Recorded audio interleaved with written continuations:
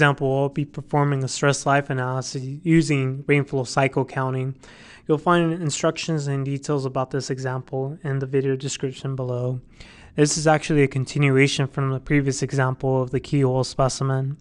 So a lot of what I'll show you right now is essentially the same. Let's go ahead and start Patran, or even before that. In the video description, you'll find a link to a zip file. Make sure you have that zip file available and extract it somewhere to, say, your desktop.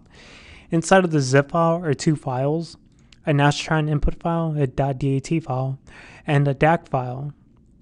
You'll be needing these as we do the example. So here we have Patran open. Let's go ahead and create a new Patran database in the same folder as those two files. So here it's a TRF count V.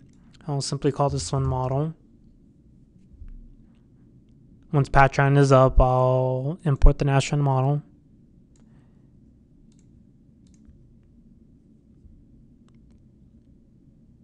I get a summary as before, then I see the model here in the back.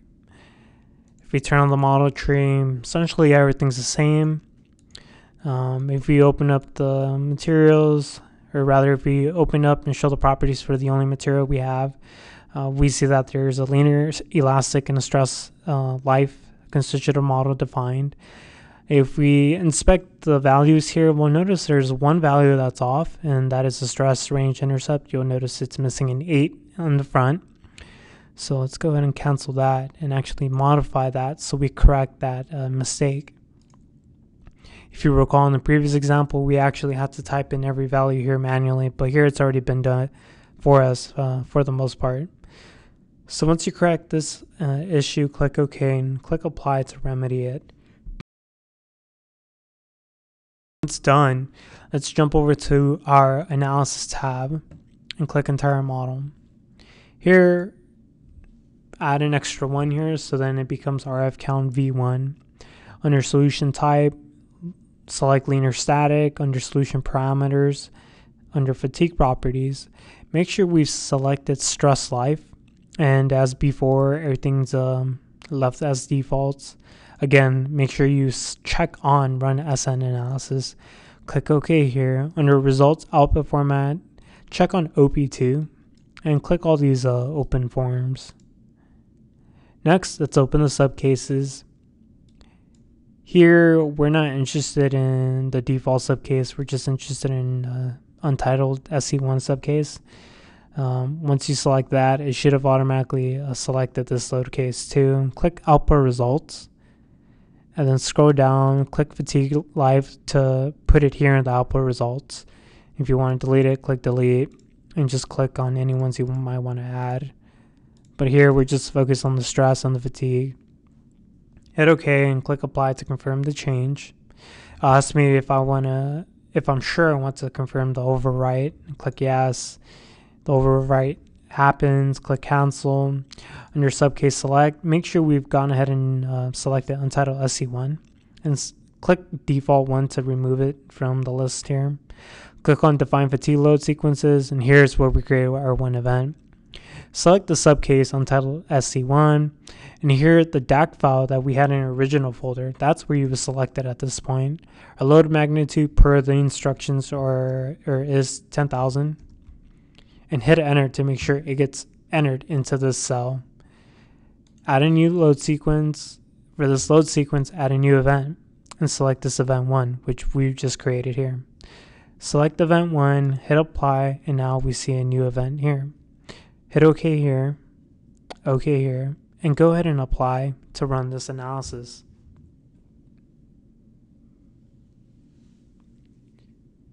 Once done, we'll go ahead and attach our OP2 file.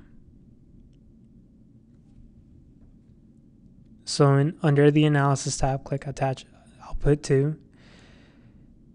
Before we just went ahead and manually pointed to the resolve file, but since we're working in the same folder, it knows by default to find the OP2 with the same job name. So we can easily click Apply, and it'll automatically find the OP2 with this job name. Let's jump over to Results and click on Cursor under Result Plots. And here, click our RF count, V1, and so on. Click on log of damage for now. Here, let's select scalar, cursor scalar, and hit apply. Or rather, that's not the one I actually wanted to select. What I wanted to select was marker, action object marker. You'll notice that I don't believe marker is listed up here. It's one of those few ones that is tucked away here in the pull down menu. So create marker vector. Instead of vector, let's use scalar. RF count, log of damage, and hit apply. You notice there's a lot of information here listed, so let's turn some of this information off. Right now, we've jumped into this hole known as select results. Let's jump into the hole known as display attributes. Here's where we could change the marker from these triangles to actual hole, or rather dots. Hit apply and you see the update. If you want to change the size under scalar factor, change that to say 0.3 or 0.03. And you notice they're a lot smaller. Right now, every point of data has a scalar value or scalar label. You can uncheck that and hit apply. And here you have it, a cleaner view of the results. And right now, I'll zoom into this particular location because I know that, or rather, let me select the right result.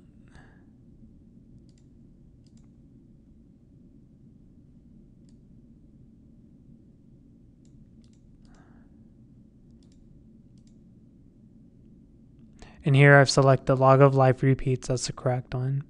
And now, once I've selected this result case and the scalar result, I see that the lowest in the value is 5.28, and that's if I look at the entire model, I know that it's approximately 30 everywhere else, but the smallest life is here at node 1 essentially.